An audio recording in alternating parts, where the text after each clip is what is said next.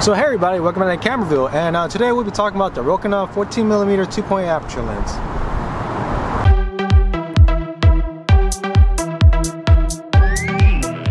So right before we get started with this review, I just wanted you guys to know a few things. First things first, I made a review with the Pentax 15-30 versus this lens. If you guys have not watched that video, I'll give you guys a quick summary. Essentially, at the end of the day, this lens and the Pentax 15-30 produces the same image quality in terms of sharpness. However, this lens right here, the Rokinon 14mm, produces a bit warmer tone. The Pentax 15-30 produces a cooler tone. So hopefully that will help you guys in decision and choosing which lens to buy. Number two, if you guys don't know about this lens, basically this lens is actually an astrophotography lens. It's actually really famous in that department.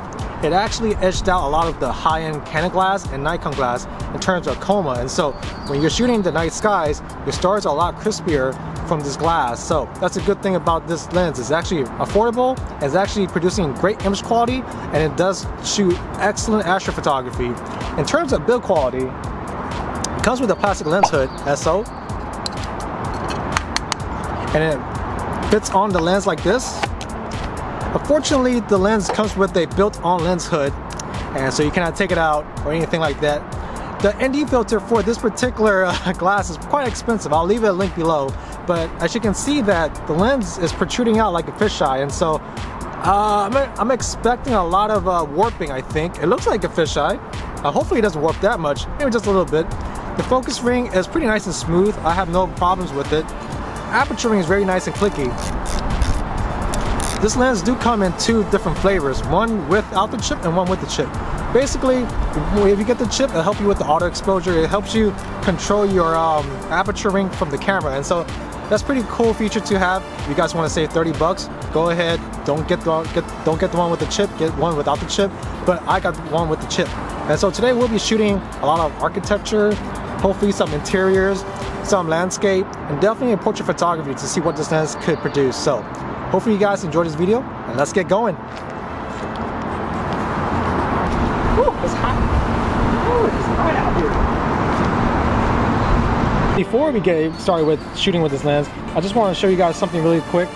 I do this a lot, so hopefully you guys probably do this as well. Basically, I get my screen SO when you're doing landscape photography.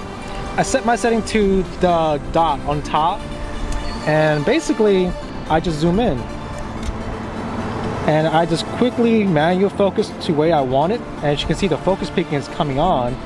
And that's one thing I like about the Pentax K-1. It definitely is one of the best landscape shooting camera on the market, and so if you guys are really into just purely landscape, I would suggest you guys switch to Pentax.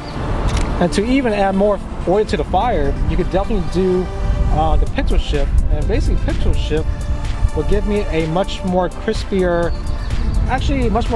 and cleaner image. And so right now I have it on a hot key right here on the side that I labeled on raw, and basically right now, as you can see, that the pixel shift is on, the icon is right there, the MC icon is right there, and so once I get that on,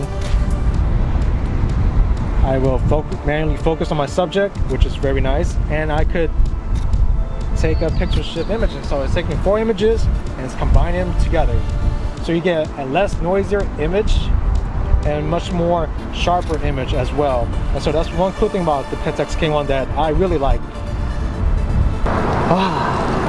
Maybe I should take a photo somewhere in the shades or something.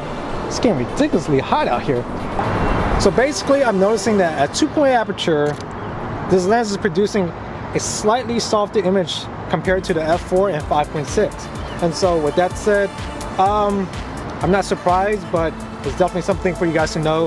The edges is a little warpy, but that's for my first initial check-in on this image that I'm taking a photo of. So hopefully I'm wrong, who knows. We'll definitely check on the computer for sure. So taking a look at 2.8 versus f4 center focus, it's actually not that bad. It is soft, but it's only a hair soft, and I believe if you jack your sharpening at 5% in Lightroom or even in Photoshop, you would probably get the same sharpness as f4. And if you take a look at the edges, it does warp. And so let me quickly change the right side to a f16 so you guys can see the difference. So f16, you could definitely see the warping going on around this area. The structure right here is going diagonally, so definitely there's slight warping. Well, not slight, it's definitely noticeable. So there's warping in this lens. So I'm really amazed at the pixel shift. It actually gives you a much cleaner image, as I stated before. It's really crazy how clean it can get. So I'm really glad that I could just set the pixel shift to my hotkey. I just hit it once, I take the shot right away, and it just works just like that. And you can turn off just by hitting the hotkey again. And that's something that I think many camera companies should actually consider about doing. So these two images are the same aperture and the same shot, of course. On the left is 2.8 and on the right is 2.8 at pixel shift. And so, as you can tell, the difference is really slight. And so, just to give you an idea, the door from here looks a little softer, and right here it looks a bit sharper at pixel shift. And we can take a quick look on the right. As you can see, it's only a hair sharper, and that's the type of quality you'll be getting with pixel shift. And so the floor is a bit blurry on the left and it's a little sharper on the right. And so with that said, a file like this, a regular 36 megapixel file, it's about 44 megabytes. A pixel shift file is about 162. So that gives you an idea on the file size and the image quality that you'll be getting from pixel shift. And also another thing about the setup is I have focus peaking. So every time when I make a shot, I kind of know that it's really in focus because the focus peaking will allow me to zoom in and magnify and make sure that I'm getting a clear shot. It's a little nicer out here, better than shooting out there. Woo-wee! It's pretty cool right now. So we are going to take a picture of the staircase. Now, for those people that are interested in architecture, this might be important for you guys to know about. Center focus is actually still sharp. As I stated before, it's not that bad. F4, it gets slightly sharper, but if you look on top, you see the chromatic aberration happening. And the good news is, once you stop your aperture up, you lose a lot of the chromatic aberration. And if we can take a look on the left, the warping is not too bad actually. This door is not straight, it's actually leaning towards the right, but that's really fixable in post. And as you can see on the right side of this image, it does warp just a little bit and is also really fixable in Lightroom or Photoshop. And as you jack up the aperture up, you'll notice that the chromatic aberration does disappear. So right now I'm focusing on these trees right here.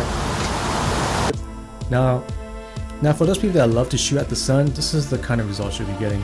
I don't see any lens flare at 2.0 f4, maybe just a little bit on top, as you can see. But once you jack up the aperture higher, the lens flare starts to get even more bigger, and as you can see, it encompasses a bit more on top.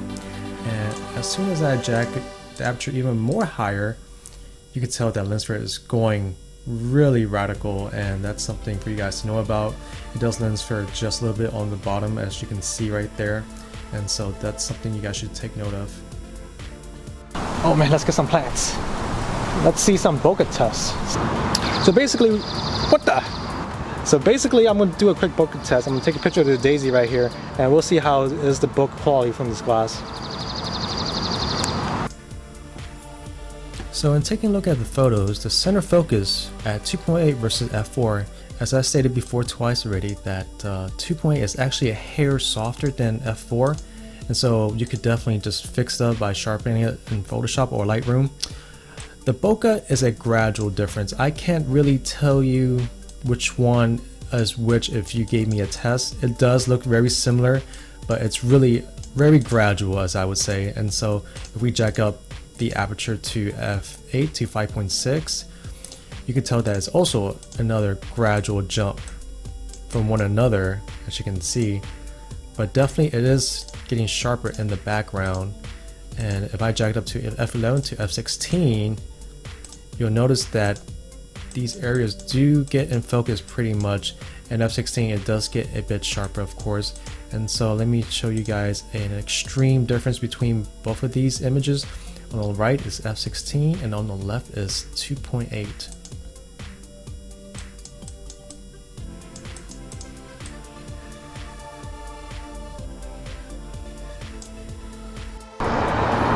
So right now I have the camera on the floor, and so basically I'm having the camera shoot me from a worm's eye view, and right now from my phone that I'm taking a photo from, I really have a dynamic look to my legs right now.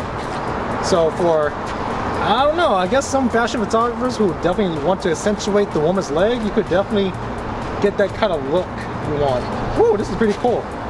Pretty weird though, I never took a picture of myself in this angle. That's I don't know. I look really, really distorted, that's for sure. Like everything is out of proportion. Like if I look like I'm stepping on the camera.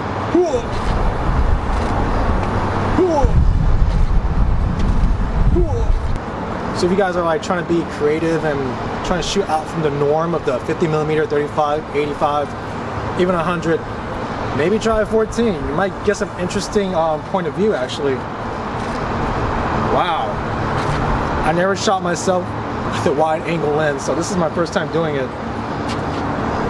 Woo. My legs definitely look a lot longer than my whole body though. That's for sure. Also, I know that this lens actually vignettes just a little bit, but it's easy to remove in Lightroom. And even at 2.8, you could definitely notice that the edges do have slight vignetting. If you look at f4, the vignette starts to disappear. But if you do want to remove vignetting in 2.8, you could definitely do that in Lightroom. And all you have to do is go lens correction and scroll down to vignetting, and there you have it. Most of the vignette is basically gone. And following up with the vignetting, I took this picture of this brick wall, and as you can see it does distort and does have vignetting. And first I will fix the vignetting by changing the slider. And the distortion, this is not a perfect fix, but it's a starting point for you guys to start with, and then you take it to Photoshop and readjust from there.